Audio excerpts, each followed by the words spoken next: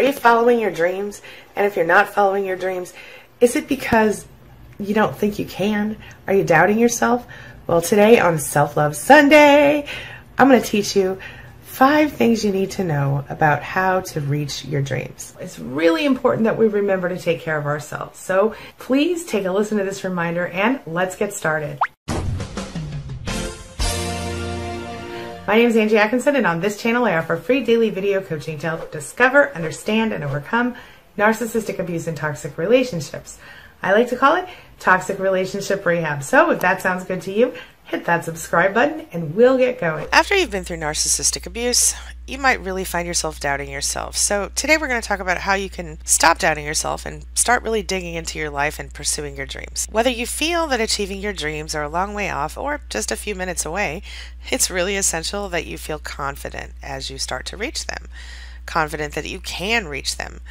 The key to getting your dreams to become a reality is to just believe in yourself and your abilities. The fact is, you are the only person who can make them come true, and you are the only person who can stop your doubts as you're working toward that. If you've doubted whether you can reach your dreams, I want you to try these 5 strategies I'm about to share with you, and they're really going to help you to regain your confidence, all right? So we're going to start off with number 1, learn to recognize self-doubt.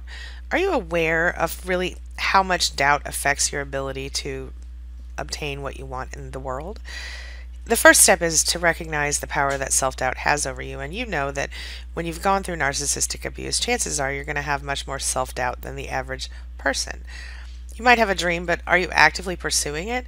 Doubt can really paralyze you and stop you from going after your dreams. It can really creep in and destroy them slowly. You might not even notice how much it's hurting your ability to get what you want. This brings me to number 2.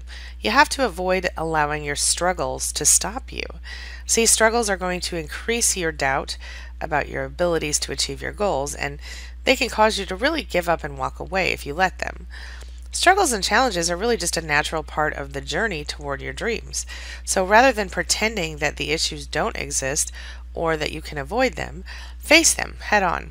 Know that you can find a solution and continue moving forward toward your dreams.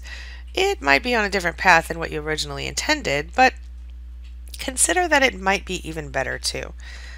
Number 3, recognize excuses. If you don't believe in yourself, then you can create a whole bunch of excuses to stop going after your dreams. You might tell yourself you're not worthy of your dreams or that they're foolish. You might even convince yourself that, hey, you don't deserve success or happiness or other good things. Look, doubt can make you stay in a comfortable place that doesn't really feel very fulfilling.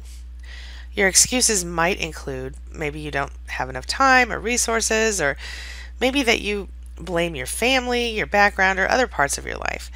You have to recognize that you're using these reasons for excuses. If you want better results, you have to think of them as challenges that you can find a solution to and then get busy. Number 4, act with confidence. Look, even if you're scared to take a step forward, it's important to act with confidence. Sometimes you have to fake it till you make it. You know what I'm saying?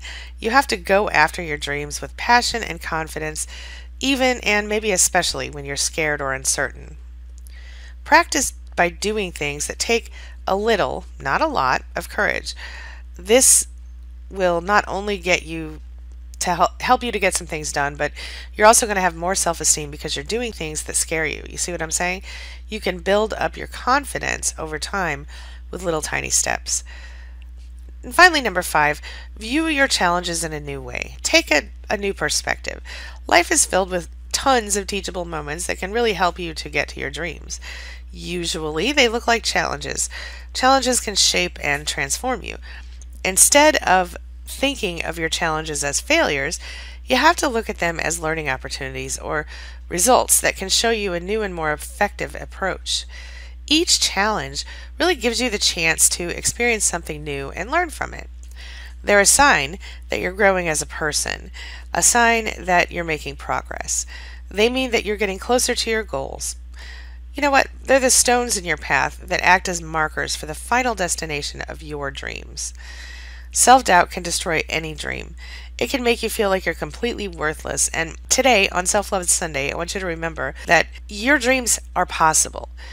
Let go of that self-doubt because it can make you think that your dreams aren't possible and will never happen. But my friend, this isn't true. You can defeat this negative thought process with strategies like the ones I've outlined for you today. I want you to regain your self-confidence and I want you to go after your dreams. Are you with me? Let's do this. When you're going through recovery, it feels a little bit stressful. So the best thing you can do to relieve your stress, relieve your depression and your anxiety is take care of yourself. So this weekend, start thinking about what it takes to take care of you better. All right? Now, take a look at this. Discover the power of self-care to fight stress. Chronic stress and anxiety wears you out, but self-care is a great way to restore your mind and your body. Try these self-care techniques to find relief for your stress. Number 1, make your health a priority. You might have stress coming from very many directions: work, school, family, kids, neighbors, or others. Find a balance between taking care of others and taking care of yourself. Number 2, understand the fundamentals of self-care. Self-care is a conscious effort to put yourself first. It requires that you take time for activities that nourish and sustain your body, your mind, and your spirit. When you make it a priority to take care of yourself, you build a healthy lifestyle that focuses on healthy choices. You can build self-care into your daily habits, like eating a healthy breakfast and exercising. And number 3, start with one healthy habit each day. If self-care is not a normal part of your life, it might be hard to get used to it.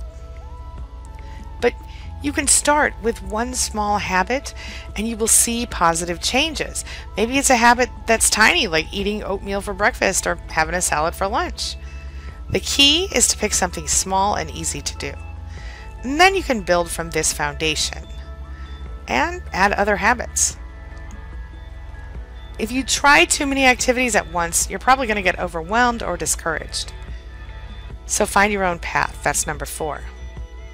It's easy to get caught up in the self-care practices other people are using, but it's so much more effective to find your own path to wellness.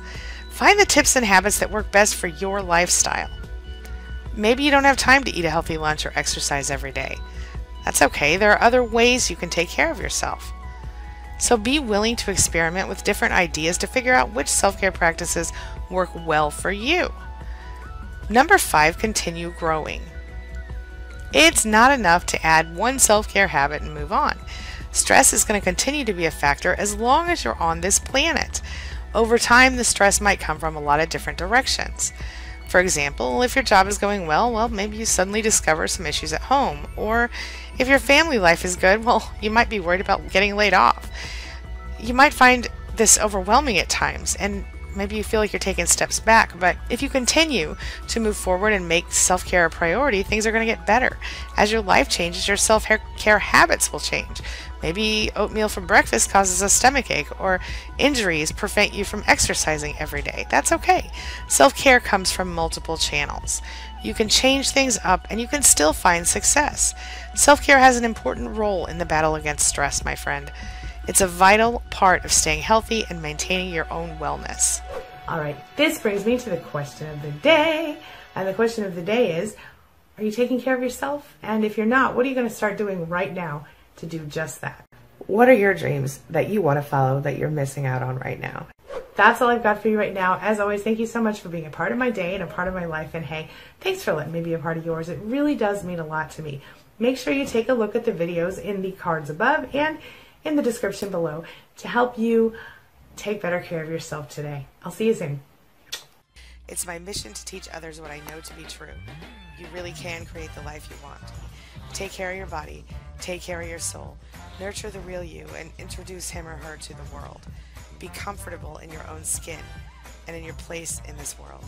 Take your spot, take it now, and the universe will take its cue from you. You feel me? If so, subscribe to my channel. Let's get it done together.